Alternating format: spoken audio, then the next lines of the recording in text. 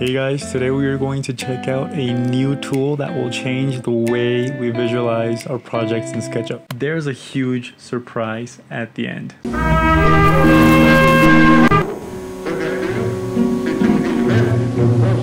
Hey guys, welcome to Show It Better, the best place to learn architectural representation. And today I'm really excited because last week I got my hands on a tool that is a game changer for SketchUp, really. It is called Enscape 3D, and it is a real-time rendering plugin for SketchUp.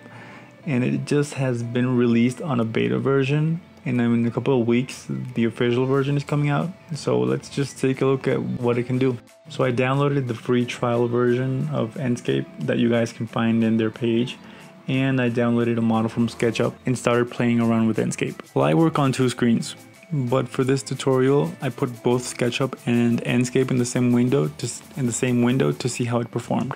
And at a first glance, I mean, we can already be really amazed. Enscape lets you move in SketchUp in coordination with our plugin. So if you zoom in the SketchUp view, it gets zoomed in the Enscape view. You can also deactivate this so they can move separately, but right now this tool is really awesome, right?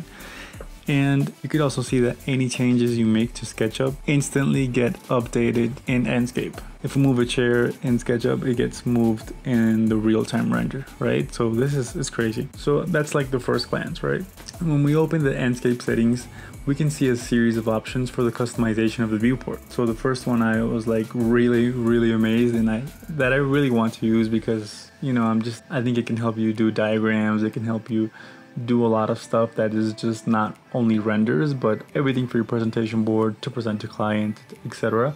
was white mode and polystro mode. So white mode makes exactly everything in the model white except for anything that has glass or water. So I was just amazed because I didn't really tell the program, hey, override the glass and override the water. I mean, I really just opened it and it looked like that. So then I was told by the guys from Enscape that if the material has the name water, the name glass, Enscape recognizes it and makes it optimal for each kind of view, if that makes sense. So that white mode and polystro mode, I was just really amazed. And I mean, if you want, you can put outlines to it, outlines to the white mode, the polystro mode, or the normal mode, so it would look like more of a sketchy drawing, has a mixed feeling.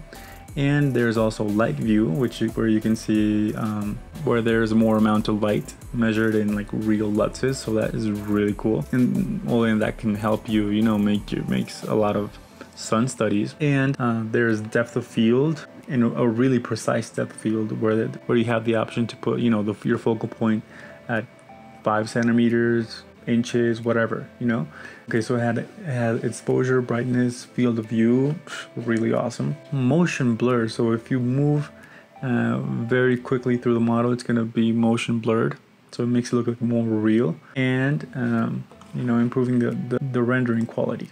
Some other options you see are, contrast, sharpening, saturation, color temperature, and bloom, which really makes it, get the right tone and the right feeling and the right emotion for the image right away. You don't even have to go to Photoshop. In atmosphere, you can change the clouds. I mean, you can change the amount of clouds if you wanted very dense clouds, or if you don't want clouds at all.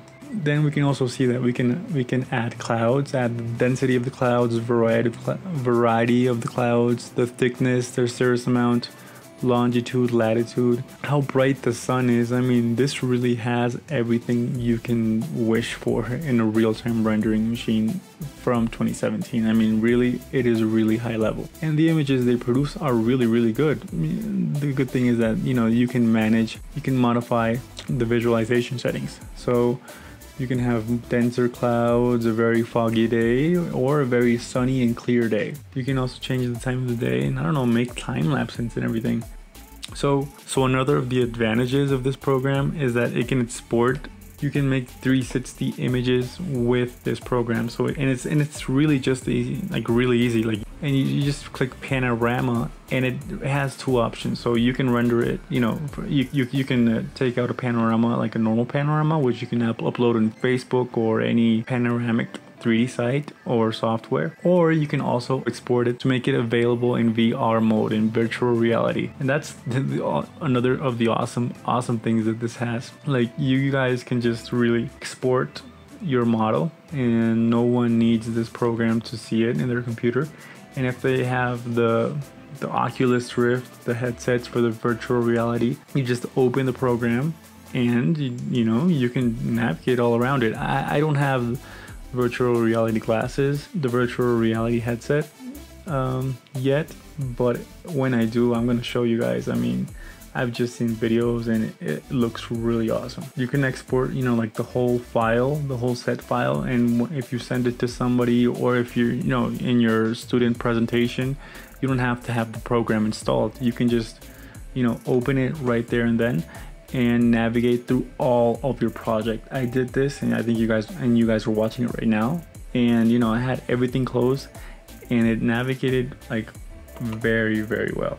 And I've heard that there is an Enscape for Revit and an Enscape for Sketchup. So if you are a Revit or a Sketchup user, you can, and they have like the same features. I think the Revit one is more advanced because it has been more time on the market.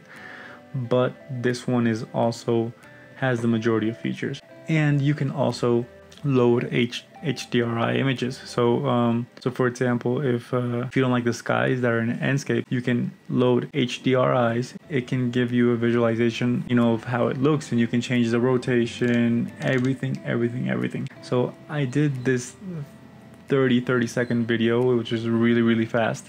But before I show it to you guys, I want to tell you something. So I started talking with the guys at Enscape, and they told me, hey, you know what? We should organize a competition to make images and videos off of Enscape. And with the winner, we are going to give them a free license. So I was like, dude, this is awesome, right? Talked about it, and it really goes like this.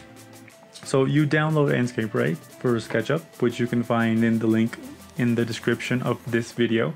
You take out an image or a video, right? The best image you can possibly make. The best image, right? And you take it out, you make it in Enscape. The majority of it has to be done in Enscape. And you upload it to your Facebook or to your Twitter or to your Instagram. So you're going to put it with the hashtag Enscape3D and hashtag #showitbetter. And you can put @showitbetter so I can, see like, oh, this guy uploaded this, right? So this competition is going to be during 2 weeks, right?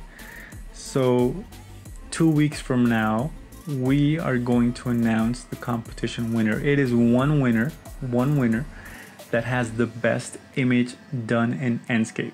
And after you guys see the video I did, I hope you guys can do something like that too, because we all want to show it better, right?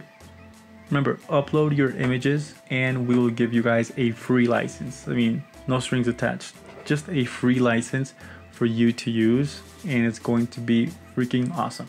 So here is my surprise. I hope you guys enjoy it. Please like this video, comment it and on what you thought of Enscape, what you thought of the video, and if you're going to participate, right? So thank you for watching, share, like, and remember to subscribe to watch more of these videos. Thank you guys. See you guys later.